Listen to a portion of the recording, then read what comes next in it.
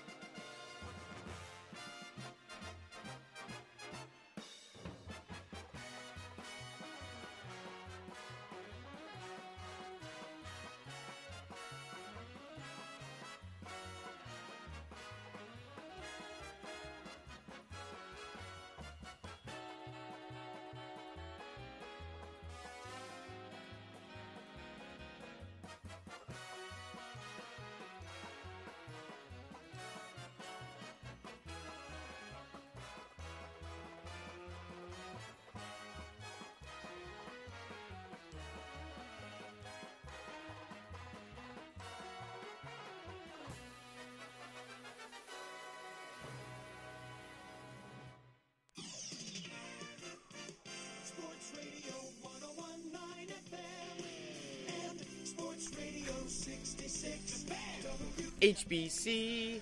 Well, it is a good evening to you, and how you be? William Haynes here, you there, here on this Tuesday night at 10:02 with 38 seconds to go along with it. Finally, yes, it is finally time to break down a Rays victory. They snap a 5-game losing streak tonight at home to the Boston Red Sox. We've got a lot in this game to talk about. Austin Meadows' 2020 debut. He had a couple of hits, including a triple. The bullpen was a little shaky at the end, and it was Nick Anderson coming on for his save of the year. Charlie Morton as well, getting his first win of this 2020 season. Looks like he's finally getting into a groove. Went 5 2/3 of just an earned run, and I want to take this opportunity to tell you that you can call the show at 352-639-0036 at WHBC Stream. Is the Twitter. We have a chat feature built into Spreaker.com. Maybe we'll do an expedited 1-hour program taking you until 11 o'clock, but we'd love to hear from you and your race thoughts.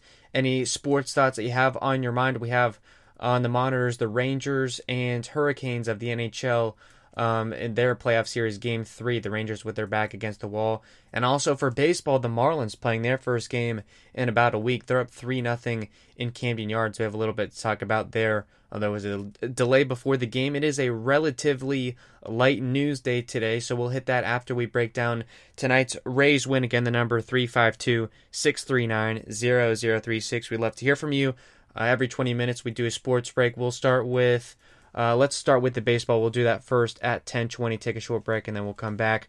So, without further ado, I had a couple of pre-game notes. Looking at the lineup, Kevin Cash decided to go lefty heavy with the lineup against the right-handed pitcher and former Ray, Nathan Eovaldi, who got the start for Boston. Tonight, out of the 9 hitters, obviously 7 of them were lefties, including taking out a couple of regulars. They took the shortstop Willie Damas, the righty bat, out of the game. Insert the left-handed bat of Joey Wendell, who also played pretty good defensively at shortstop. I think that's something that they can continue to use against right-handed starting pitchers, and it was Mike Zunino getting a day off at catcher in favor of the lefty bat, Michael Perez, who did not have a hit but did score a run on a hit by pitch. So I guess you can say he produced a little bit offensively. It was kind of scary. He got hit on the elbow guard. So thankfully that was there because he was rolling around on the ground in some pain. G-Man Choi was batting cleanup. He went 0 for 3 tonight, but did have a sac fly. Did also strike out. He's batting just under 150 right now. Manny Margot is placed on the bereavement list after the loss of his father. Margot had known that his father was sick for some time, but I think he just found out of his father's passing. So everyone here at the William Haynes Show and WHBC Stream sending thoughts and prayers out to Manuel Margot and his family during a tough time, and that must be never easy to lose, especially your father. So hopefully he's doing okay. He'll probably be out for a little while. So the Rays put him on the bereavement list, and they call up Ryan O'Grady, a player that they acquired from the St. Louis Cardinals in the offseason. He's a first baseman and corner outfield type, a lefty bat.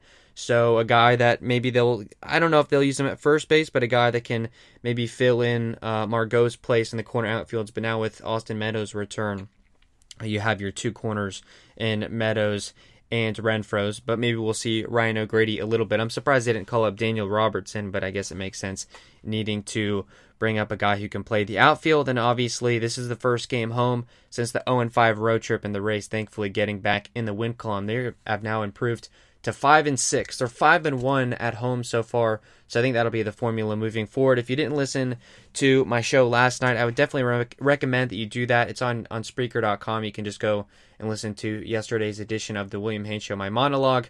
I basically admitted the struggles, but I think it's too early to panic. This homestand could really prove to be a difference maker, getting Austin Meadows back. A tough first road trip, their first road games in about 4 months. So you get back in the Dome. They've already taken game one of this 2-game set against the Red Sox, and they looked pretty good. And then you have 4 games in 3 days against the New York Yankees at home. So if you can catch them at the right time, I think the Rays can really get this ship turned around. Obviously, they're only 1 game under 500, and the top 2 teams in the American League East are guaranteed a playoff spot. So it's definitely too soon to start freaking out about the Rays, and I think this week they are going to get things turned around. Also, some other notes that I had, it was the home plate umpire who was umping his first major league game. It was Randy Rosenberg, so I suppose congratulations to him, but he did have some shaky calls, about a handful of calls that probably could have gone the other way, but relatively looked okay at home plate. And obviously Austin Meadows, in his first start of the season, activated off the COVID list, and it was Trevor Richards being optioned to the site in Port Charlotte, which I thought was a little surprising because he was a guy, obviously, that they acquired in a trade last season from the Marlins, a guy that could maybe start outright if you needed him to, but more of a bulk inning behind an opener type, and he's looked a little shaky, so they sent him to Port Charlotte. But you're down a pitcher, obviously. They didn't call anyone up, so you have Ryan O'Grady and Meadows coming up, and you're sending down Richards, and not sending him down, but putting Margot on the bereavement list for now. And I think that's all I had for the pregame. So we go to the top of the first inning. It was a 1-2-3 inning. Morton's pitches were a little bit kind of all over the place. The off-speed stuff, he's still trying to find it. The fastball is still low 90s at about 93, 94, but the Rays confident that he'll be able to find his velocity as the season goes on. I'm trying to look. He got Devers to strike out on a 94-mile-an-hour rising fastball, so that looked good. And then we head to the bottom of the first, and it was a 1-2-3 inning for the top of the Rays order. And Meadows' first at-bat of the year. He works a 3-2 count and strikes out.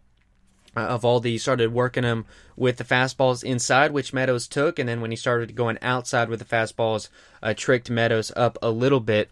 Meadows ended up finishing tonight 2 for 4. He had a triple, came across to score a run, also knocked in a run, struck out twice. So good for him. After his first game, he's batting .500, so that looks good in the stat sheet as I'm looking at the scorecard. As we go to the top of the second inning, it was a solo home run for Mitch Moreland that made it 1-0 Boston.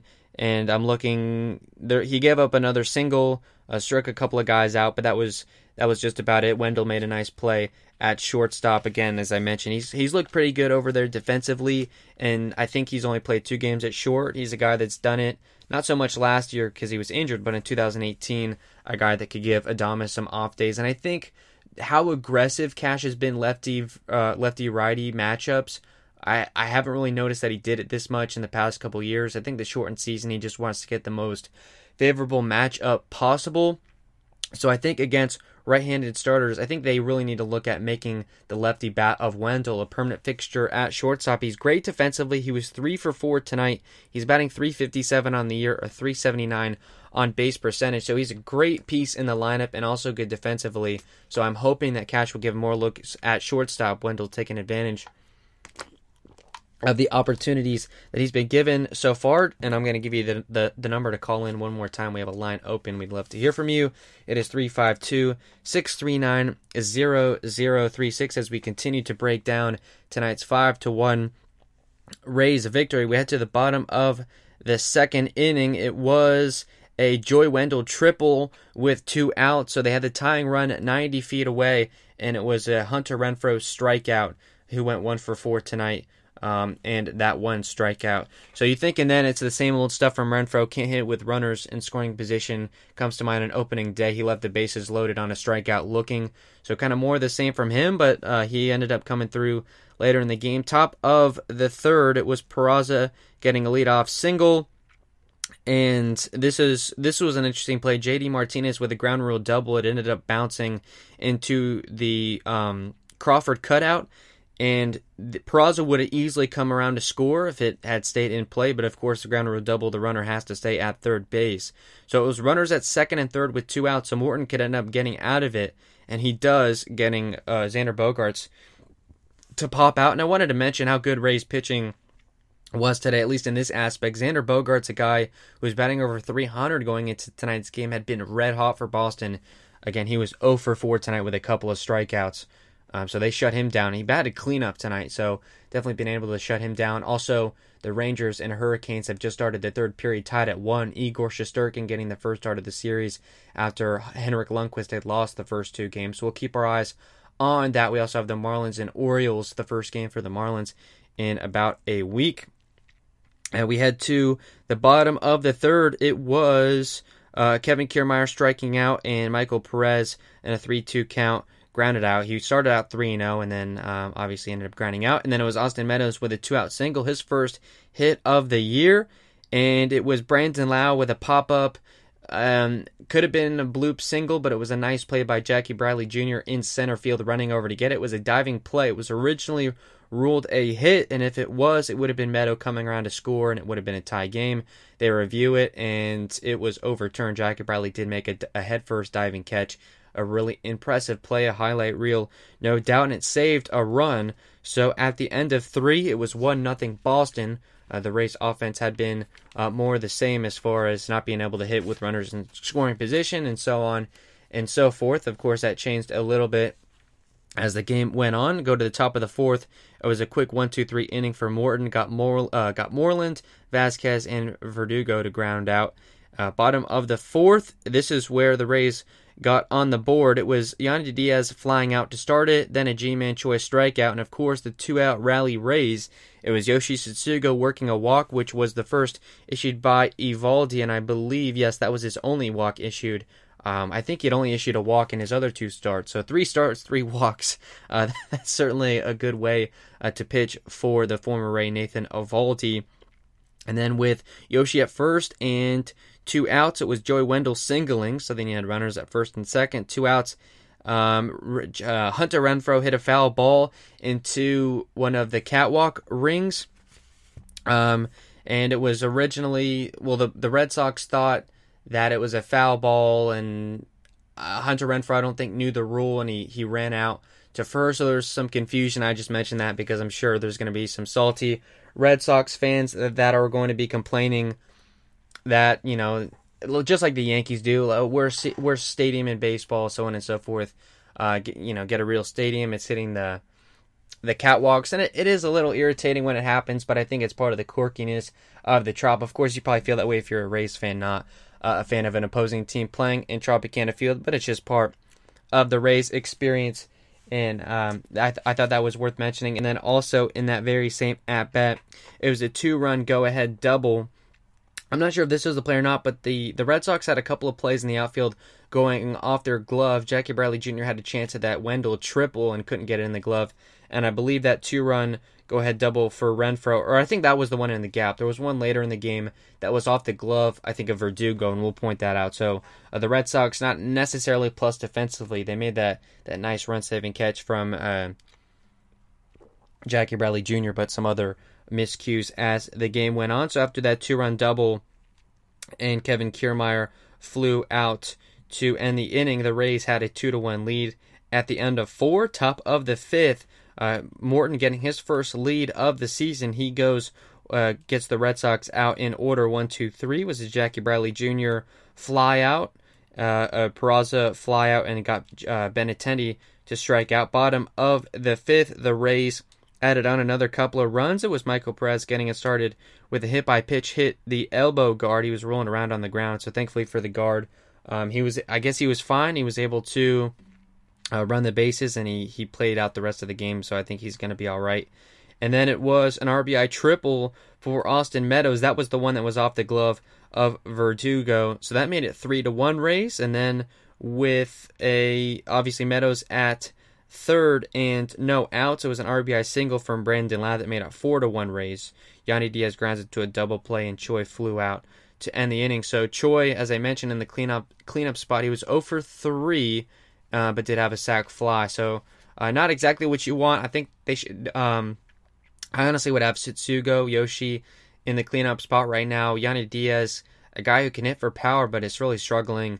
His average is just 176. So they're going to have to mess with that cleanup spot. Certainly, I don't think Renfroe is ready for that right now either at 189, but did have a nice clutch hit tonight. So Kevin Cash, I'm sure, will continue to play with the lineups. So at the end of 5, it was 4-1 Rays, and obviously if you watch the game, you know the final score didn't change much after that, although it did get interesting in the 9th inning. We go to the top of the 6th. It was Devers striking out, and then it was a JD Martinez double off the wall.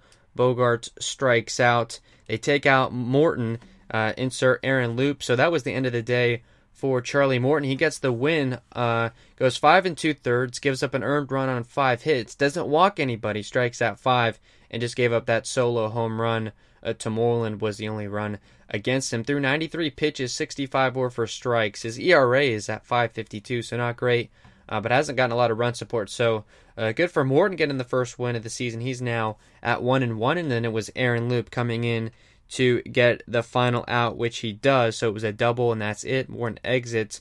Bottom of the 6th, the Sox go to the bullpen to start the inning. Evaldi's day was done after 5. Gave up 4 runs on 6 hits, walked a man, and struck out 6. Through only 85 pitches, he took the loss tonight. He's now 1-1. He's looked pretty good this season for Boston, but thankfully the Rays were able to get to him a little bit as the game wore on. And then the Rays put a couple on in the 6th, but couldn't bring anyone around. I'm looking, it was another single for Joey Wendell. He was 3 for 3 at that point. Stole a base to get into second. Run for a fly out. It was a Kevin Kiermaier walk. So it was first and second with 2 outs, and then they take out the reliever and put in a different one, and it was Michael Perez striking out to end the inning. We now go to the top of the 7th. It was Aaron Loop who got the final out in the 6th, stays in for the entire 7th, faces the 6, 7, 8 hitters, goes 1, 2, 3. It was a pinch hit for Pilar, but he strikes out. And for Aaron Loop, he retired 3 righties in a row. Aaron Loop, a lefty pitcher, so a guy obviously with matchups that helps with a 3-batter minimum. Obviously, you can't just bring in a guy to get out a lefty. So if Aaron Loop, I know it's the bottom of the order, but if he can prove to get out righties, I think he could be a nice bullpen piece. He's 31 years old, so a veteran in the bullpen, no doubt. We go to the bottom of the 7th. There was a couple of hits and another run for the Rays. Austin Meadows struck out looking, and then it was a single for Brandon Lau, and Yandy Diaz had a slow-rolling single that got through the infield, and Lau got all the way to third. So runners at the corners with only 1 out. It was the G-Man Choi sac fly, which was his 1 RBI that made it 5-1 Rays. And Yoshi Setsugo struck out to end the inning. We still have a couple more innings to talk about. We're going to go to a 2020 sports break, and we'll be right back to break down the final couple innings of tonight's Rays 5-1 win. The number to call is 352-639-0036 at WHBC Stream is the Twitter. We're going to give you some baseball scores first, and after that, we'll be back after a short break. HBC. Some games already gone final in the MLB. The Rays with a 5-1 win over the Red Sox. Also, the Indians 4-2 over the Reds. The Twins this afternoon got a 7-3 win over the Pirates. Also, final, it was the Braves 10-1 over the Blue Jays. And games currently still in action and a rain delay in the 8th. It's the Nationals up 5-3 on the Mets. In the 6th, it's the White Sox and Brewers tied at 2. In the bottom of the 7th, it's the Cubs 4, Royals 2. Also in the bottom of the 7th, it is the Marlins up 3-0 over the Orioles. In the 6th, it's the 7-2 Rockies up 4-2 on the Giants in Coors Field. In the 4th, it's the Astros up 3-0 on the Diamondbacks. In the 5th, it is the Rangers and Athletics tied, no score. Also in the 5th, it is the Padres up 2-0 on the Dodgers. The Padres beat LA last night. Hey, sports fans. William's currently in the can, but he'll be right back. We're currently on a commercial break, so don't touch that dial. Remember, you can call us at 352-639-0036 or drop us a line on Twitter at WHBC Stream to tell us what's on your mind. We want to talk sports. We want to get unruly. We want you to tell us what you think so we can argue. Anyway, when all that's said and done, please stay tuned for William's world-famous Around the XFL podcast and other projects that he's currently got in the works. Please visit WHBCstream.com, and thanks again for listening in.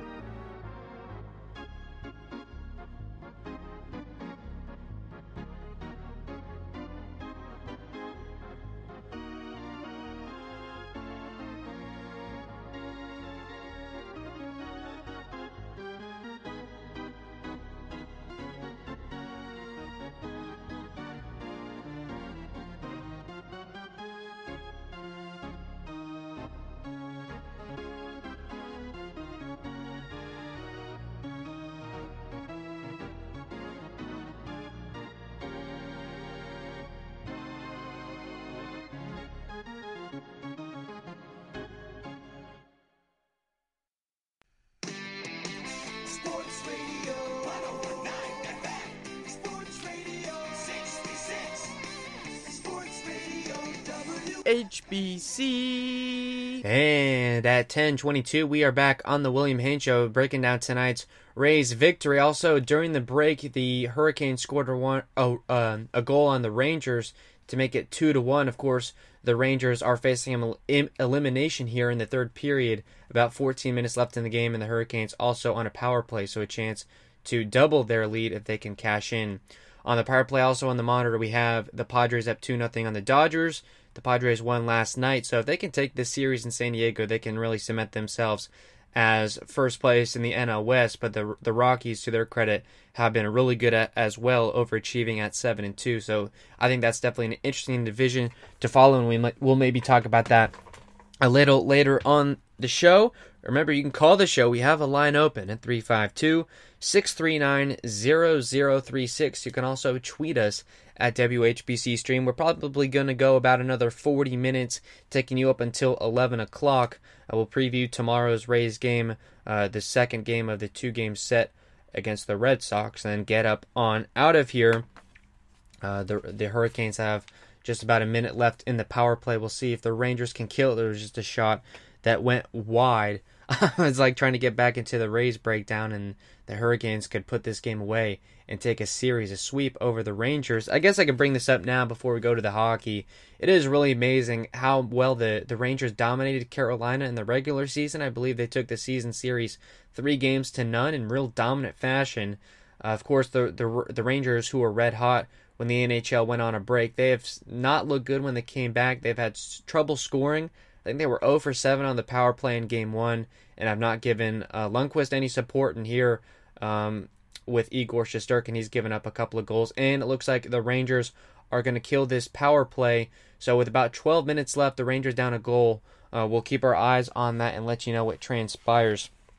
Definitely an important series as far as the Eastern Conference lines up. And as we return back to the Rays breakdown, in the top of the 8th inning, it was Fairbanks coming in to replace Loop. He got in a little bit of a trouble. He got Peraza to fly out, and then Benintendi reached first on a Yoshi Tsutsugo error at third base. He had it right in the glove, and it went through.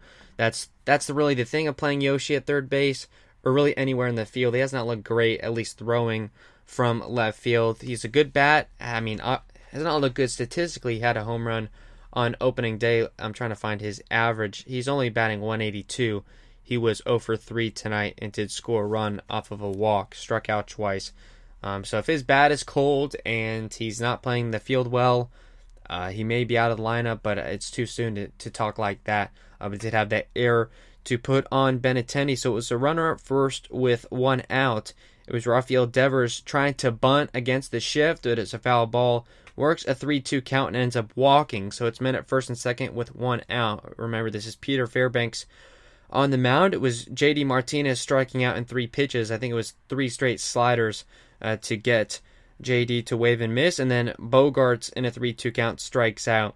So a couple of men on with only 1 out. Fairbanks gets in some trouble, but gets out of it without allowing a run. The bottom of the 8th, the Rays go down 1-2-3 for the first time since the first inning with that 5-1 lead. We go to the top of the 9th, and it was Fairbanks coming out, Ryan Thompson in. It was a non-safe situation, of course, in a 4-run game. It was Michael Chavis grounding out to short. Another nice play defensively by Joey Wendell at shortstop for the first out, and then it was Vasquez on an 0-2 count getting a single, so 1 on, 1 out. Kevin Pillar singles, so it's men at first and second there with 1 out. Jackie Bradley Jr.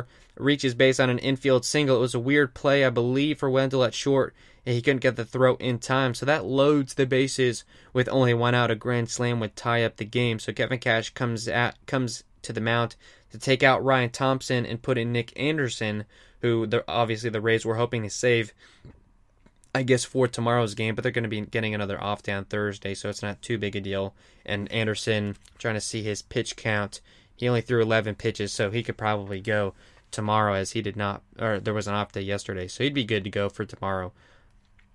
So he comes in with bases loaded and 1 out, gets Peraza to strike out, and then Benintendi strikes out looking to end the game. So they had a chance there, bases loaded, 1 out. A grand slam, as I said, would have tied it, but the Rays close out a 5-1 victory. Again, it was Charlie Morton with the win, Nick Anderson the save, Nate Eovaldi the loss. The Rays offense, it's too early to say that it's clicking, but Austin Meadows contributing so early in his return, going 2 for 4 tonight with a triple. Did strike out twice, but did work some good at-bats. He was surprisingly patient for a guy that was coming back in his first game. There was some talk among the people on the radio and podcasts and whatnot to talk about the Rays. There was some concern that maybe Austin Meadows would be pressing in his return, and he did not do that. Obviously was patient at the plate. And it paid off for him. So I think that's going to be an important part of the Rays' success moving forward, as not having a good leadoff hitter has very much hurt the Rays' offense here in the early goings. The Rangers had a chance, I think, with the goalie down, several shots on net. I'm trying to see the replay. I didn't even see if that was a goal or not. I think that, yeah, I think the Hurricanes ended up saving that play. I don't know why they can't put the scoreboard. Yeah, the shot was offline, so with 10 minutes left, the Rangers are still down a goal. They're facing elimination here in the first round of the playoffs. But back to the Rays, I think they messed with G-Man Choi leading off, Brandon Lau, Yandy Diaz. None of those guys have been effective in the leadoff spot. They don't work good at bats. It usually takes those guys a couple of at bats to get into the game. That is not the case with Austin Meadows. I think he worked a full count in the first at-bat of the game. So that really helps as far as keeping the starting pitcher from working into kind of a groove, keep him off balance. And I think Austin Meadows, if he can play every day, will be a huge addition to this Rays team. Now, they were talking a little bit, I was listening to the radio broadcast during the game, and they were talking about Meadows dealing with COVID. His wife had it first, and then Austin got it, and he was dealing with not severe symptoms, but he said it was kind of bad for a couple of days. And the Hurricanes just scored another goal on Shesterkin, so it's now 3-1, as they're probably going to put this series away in 3 games. I keep losing my track every time I look onto the monitor. I don't know why I can't even find my train of thought. We're talking about Austin Meadows and the COVID. He dealt with some pretty bad symptoms, he was saying, but of course he worked outside in Charlotte Sports Park with the alternate site for the Rays, and he did play in some simulated games. So I think if he's okay playing in the Florida heat outside, I think he'll be back in good shape. He looked to be just fine tonight, legging out a triple. So it looks like the same old Austin Meadows of 2019, a guy that was really probably the Rays' best player, at least position player-wise. With a day off on Thursday, I think that'll be good for Meadows, because I was thinking maybe do give him an off day tomorrow, but I think you put him in the lineup. I'm trying to see the starter for the Red Sox tomorrow will be Martin Perez, and he's a lefty thrower, so I think you still put Meadows in the leadoff spot unless you really feel convicted about putting the righty Diaz there, but Yanni Diaz has not really found his bat quite yet. He takes a bunch of pitches, which I guess is good for a guy leading off. His on-base percentage is .350, so maybe you do go with him against the lefty Perez, but I think we'll see Meadows at the top of the lineup. I don't think you put him at cleanup, maybe at the 2 or 3 slot, if not leading off, maybe at left field, or if you want to DH him, but I think Meadows is just fine in the field. I don't think he needs that break just yet, especially with the off day on Thursday, and that's about all we have for the Rays. We may dabble into them with the back half of the show. Remember, the number to call the show is 352-639-0036. At WHBC Stream is the Twitter. We'd love to hear from you. Again, it was a light news day today. News coming out of Major League Baseball. It was the Marlins tonight resuming play for the first time since the 26th, I believe. Is that right? I'm trying to see. Yeah, that would have been last Sunday. So that was their first time playing, as they got the full week off dealing with COVID. They had 21 personnel testing positive, and they had to send them all home. They bussed them all the way back to Miami from Philadelphia, as that's where the first series was played. And they had to bring up a bunch of guys. I'm not sure how they pieced a roster together, and they're up 3-0 in Camden Yards, a team that just swept the Rays. So who knows what the Marlins are up to this year, Derek Jeter and company. But they're back. I'm kind of amazed that Major League Baseball is able to pull this off with having over half their traveling party test positive, and somehow they didn't infect the other half, and they were able to keep it going. I'm really surprised. I was kind of thinking they were just going to cut the Marlins out. But that's good news for the Cardinals, who had their series against the Tigers canceled after their Brewers series got canceled. But the Cardinals look like they'll be back, expected on Friday in St. Louis for a weekend series with the Cubs, who lead the NL Central right now. So maybe if they could follow the Marlins plan, not in the front end of getting the COVID, but on the back end of being able to navigate through it, they'll be back playing. And of course, they're going to try and make up some of these games with the 7-inning doubleheaders, but the Major League Baseball is not committed to every team playing 60 games. They're going to seed playoffs by winning percentage if every team does not get to 60, and there's no way the Marlins do. They may be able to get in 55 or so. The 7-inning doubleheaders certainly help. Another news item, the Cleveland Indians manager Terry Francona, his return to the team is unknown. He's been dealing with some gastrointestinal issues. He had some testing done today. Terry Francona, the 61-year-old manager, he's going to be missing some time, and again, they don't know when he's going to come back. An Indians team that I believe, I want to make sure I'm not wrong on that. I believe they did get a win tonight. They did a 4-2 win over the Reds. It was Shane Bieber getting the win. Shane Bieber now 3-0 on the year with an .083 ERA. Similar, I think, like the exact same stat was for Sonny Gray. So I think you may have your AL and NL Cy Young Award front runners as of right now with those stats, 3-0 and a under 1 ERA. So obviously that's what's going to help the Indians. Their lineup is good. They scored 4 runs today in the starting pitching. Brad Hand, who was the All-Star Game MVP last year, has been a little shaky, but picked up his 3rd save for Cleveland as they advance to 6-6, get back to 500. Again, just under 8 minutes to play in the Rangers and Hurricanes game. Carolina's up 3-1, so it looks like the Rangers, after an exciting finish to the regular season, are going to get swept. That's really sad. It was a team I was looking forward to in the postseason. I spent a little bit of time watching them just because they had gotten so red hot back in March when the NHL was still going on. Igor Shesterkin in goal looked absolutely amazing. He's given up 3 goals tonight, so it looks like they're going to send the Rangers home packing. So we'll give some more attention to the Lightning. Of course, they've just been playing round robin games. They won a shootout, I think 3-2 over the Capitals to get their first win in that round robin. So that was a good sign. Of course, getting everyone healthy. I believe they have Stamkos back, but of course, Vasilevsky and Hedman and Kucherov. I could go on and on. The Lightning, a loaded team. I'm sure probably the favorite to come out of the East, but you know how they do in the playoffs. Maybe this year can be different with maybe not so much pressure playing in front of the home crowd that expects that they're going to win. I wouldn't be surprised if the Lightning find a way to bring home the cup back to Tampa Bay, but we'll have to see on that. They're just going to play some more round-robin games until these qualifying round series can settle themselves. Another news item, as we have about another 5 minutes towards another sports break. It is the Major League Baseball announced, I think the owners still have to approve it, but that must be the MLB PA that just approved it. The rosters this year were supposed to, the way it was supposed to go was they would start with a 30-player roster. After 2 weeks, you cut it down to 28 players, and 2 weeks after that, you cut it down to 26.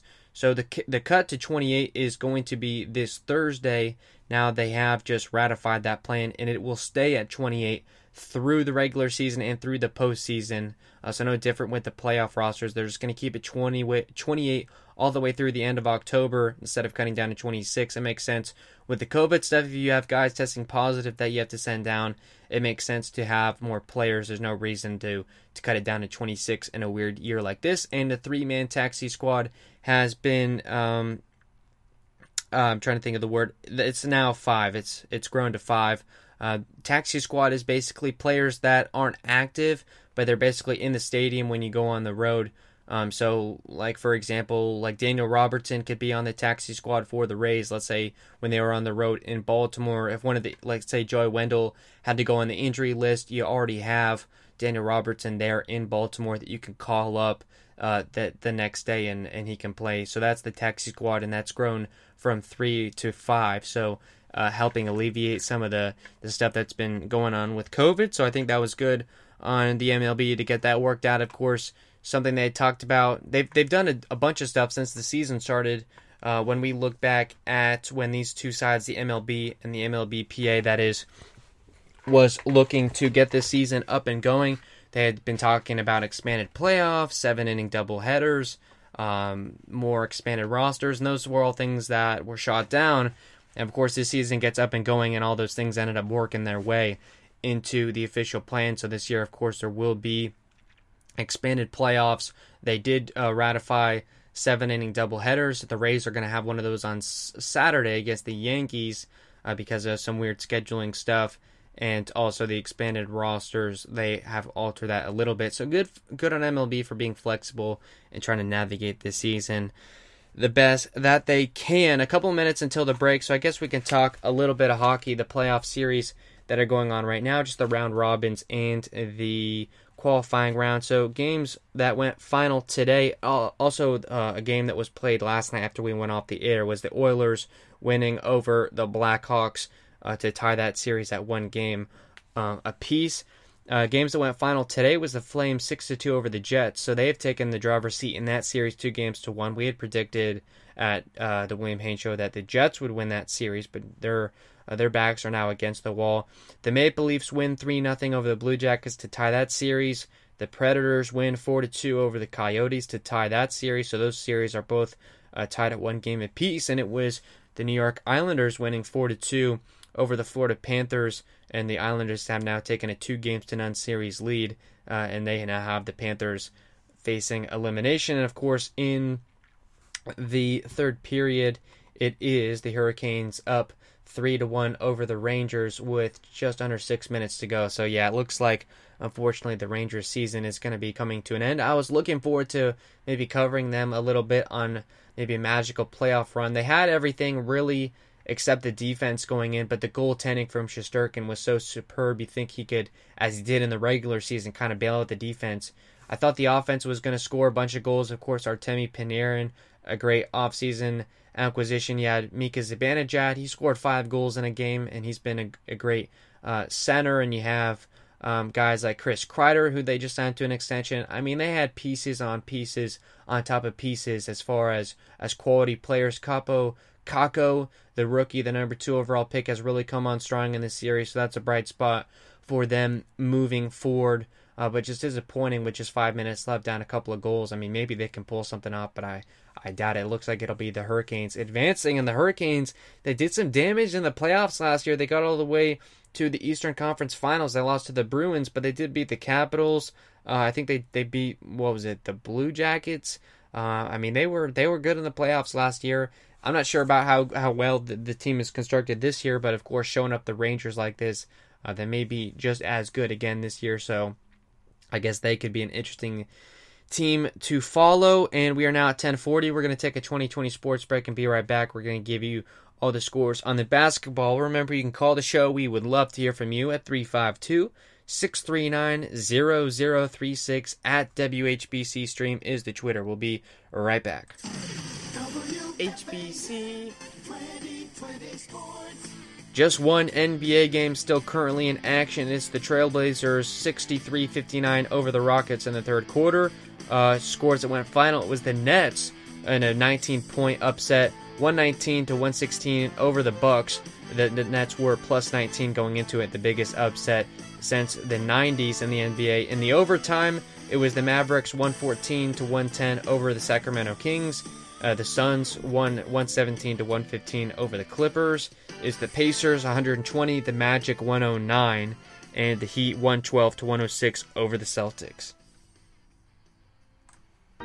Hey, sports fans! William's currently in the can, but he'll be right back. We're currently on a commercial break, so don't touch that dial. Remember, you can call us at 352-639-0036 or drop us a line on Twitter at WHBC Stream to tell us what's on your mind. We want to talk sports. We want to get unruly. We want you to tell us what you think so we can argue. Anyway, when all that's said and done, please stay tuned for William's world-famous Around the XFL podcast and other projects that he's currently got in the works. Please visit WHBCstream.com, and thanks again for listening in.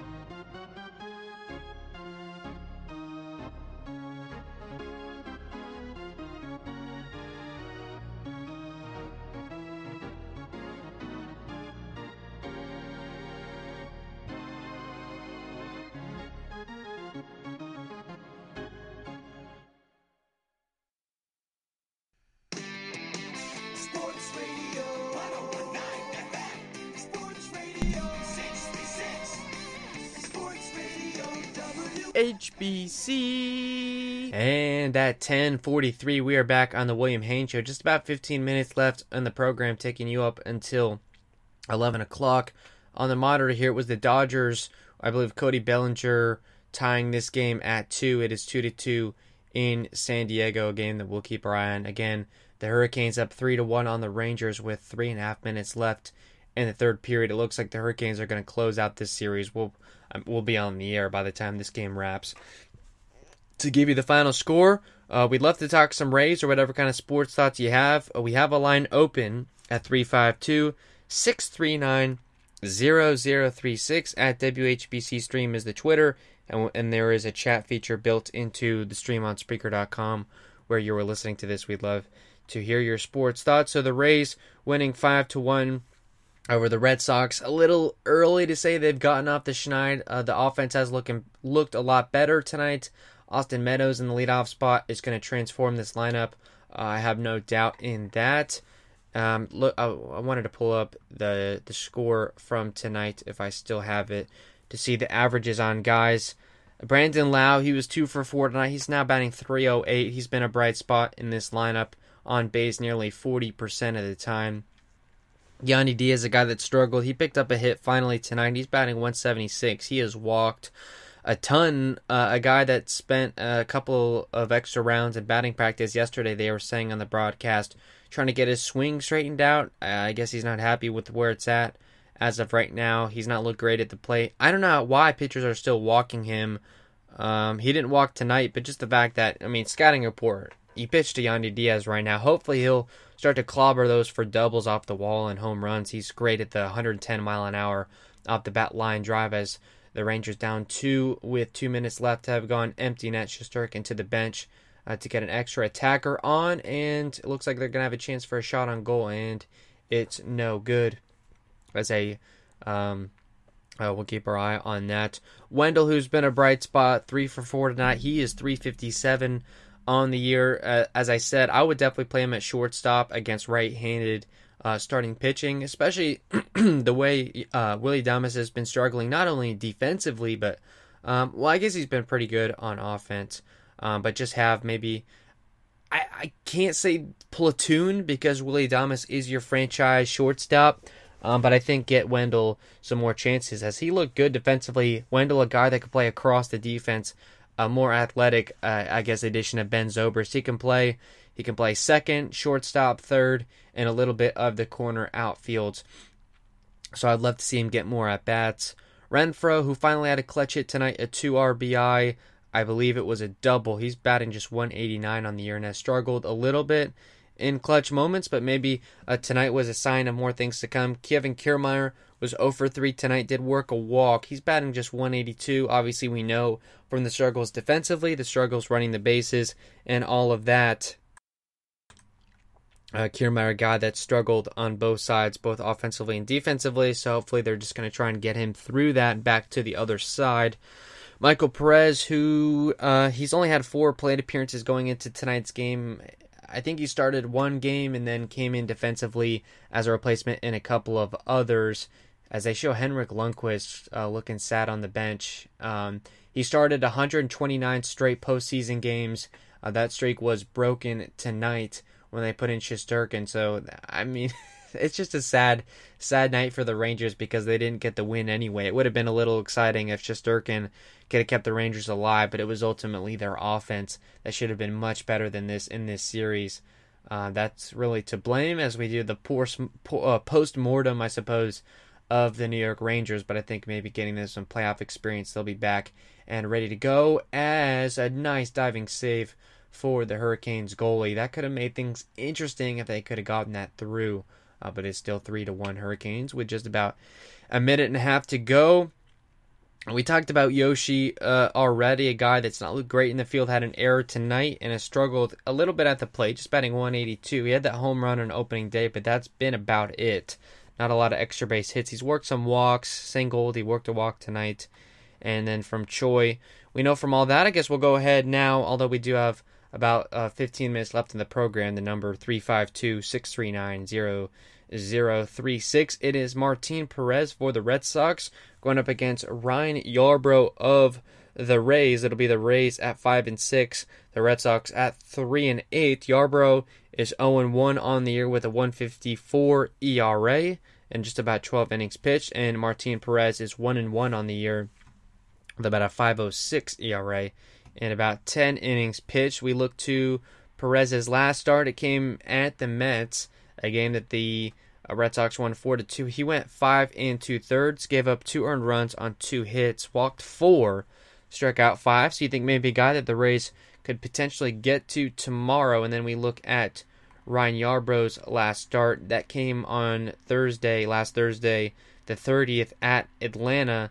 He went 6 1/3, gave up 2 earned runs on 2 hits, walked 3, and struck out 6. So a decent start for him. I think he's been a bright spot in this rotation.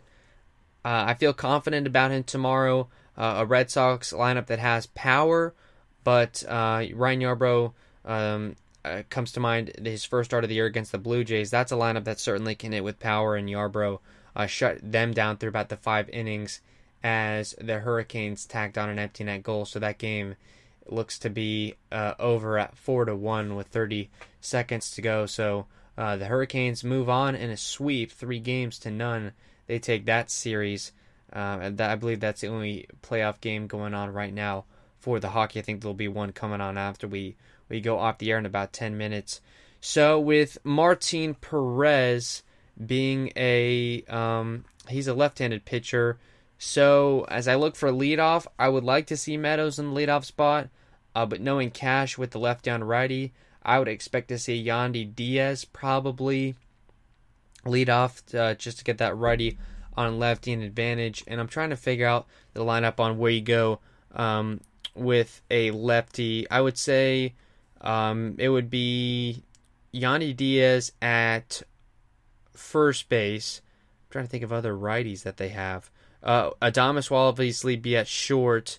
I think you still go with Brandon Lau at second, and then at third base, take your pick. Probably they'll put Yoshi at third, and then the outfield, obviously you go Meadows, Kiermaier, and Renfroe to get that lefty on righty advantage. And then catching, I would probably go Mike Zunino or Kevin Smith, a guy that I know they've been wanting to get at bats, a lefty, I forget. So it'll be Zunino probably catching tomorrow. So not a bad lineup for them tomorrow. That's my prediction. We'll see.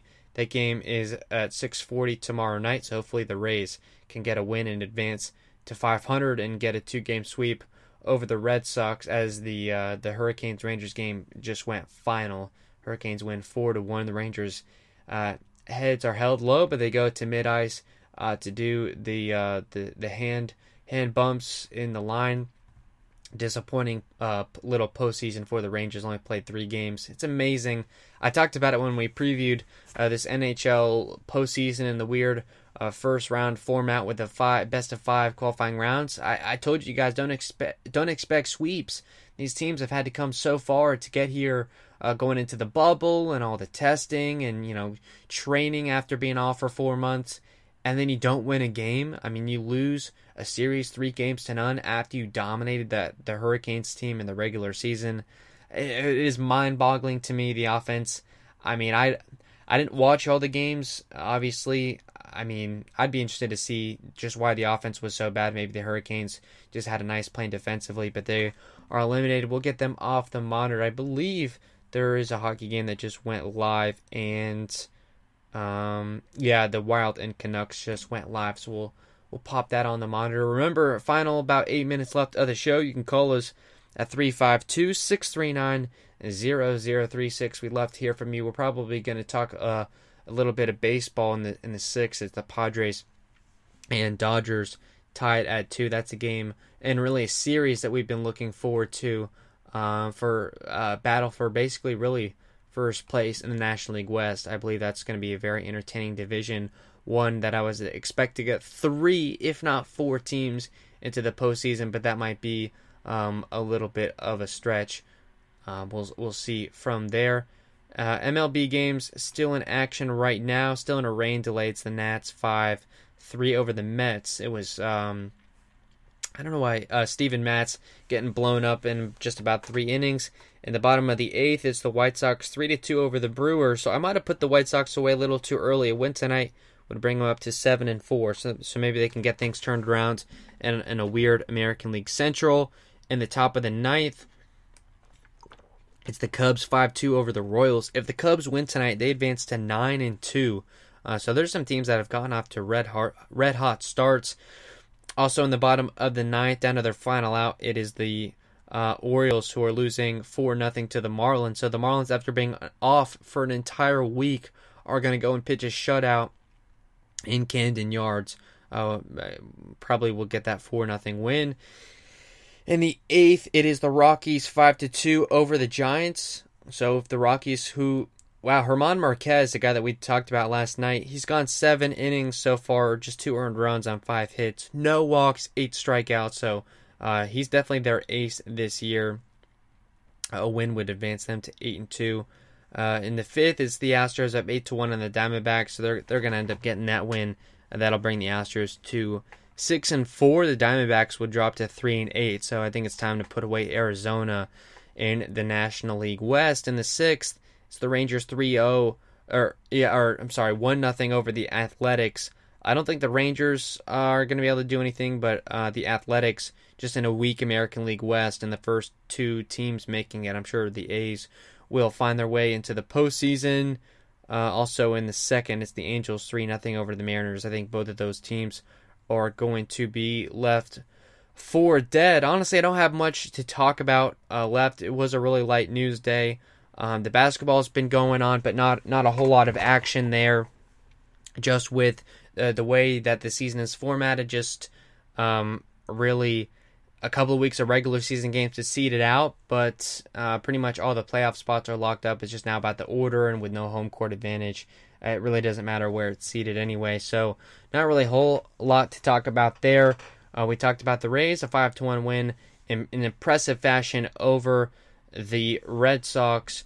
The Rays with just one game now under 500 as they look to get things turned around after a really rough road trip in which they went 0-5. So as I said, you got the Red Sox tomorrow.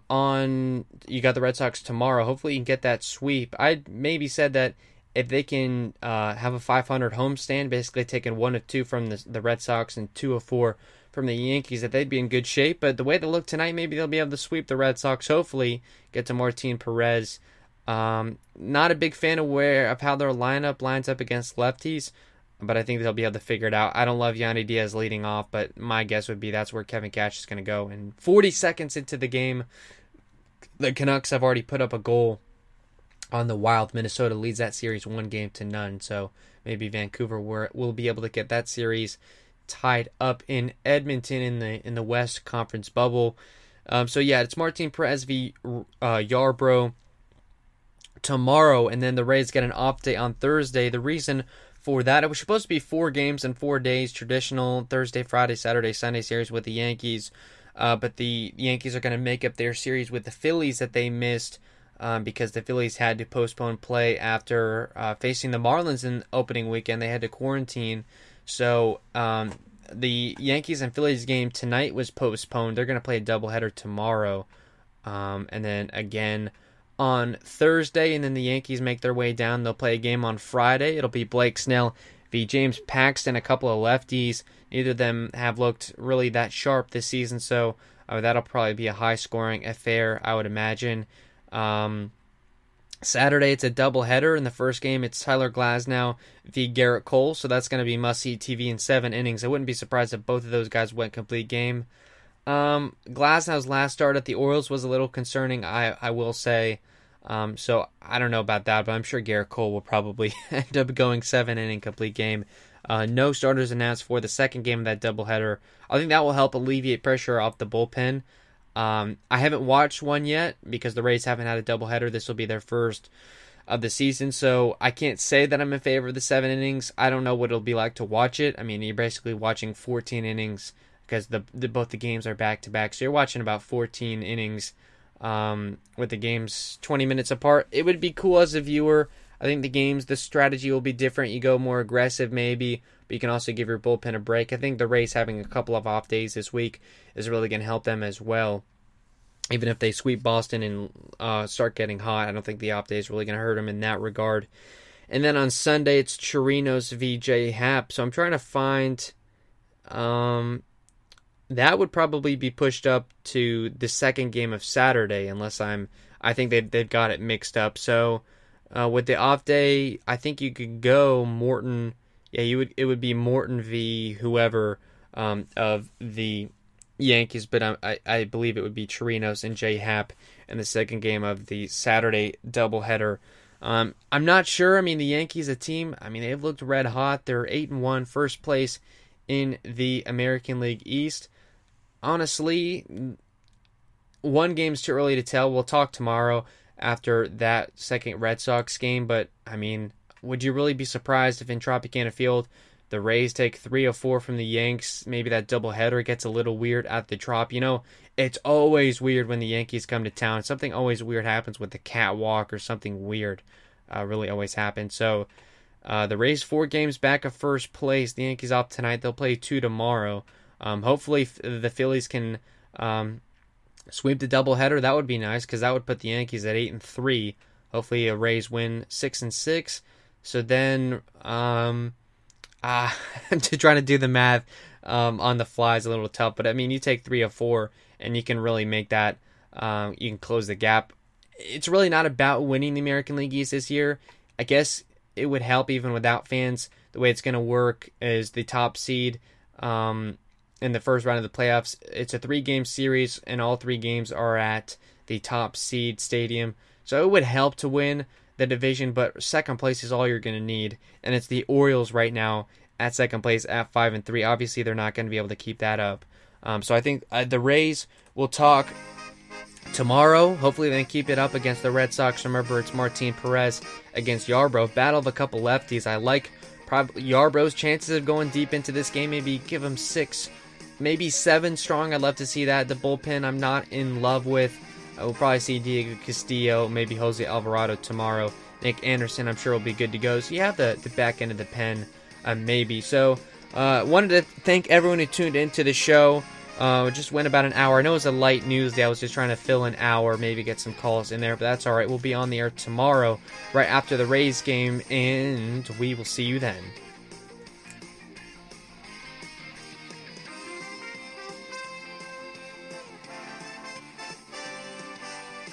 Sports Radio 101.9 FM and Sports Radio 66.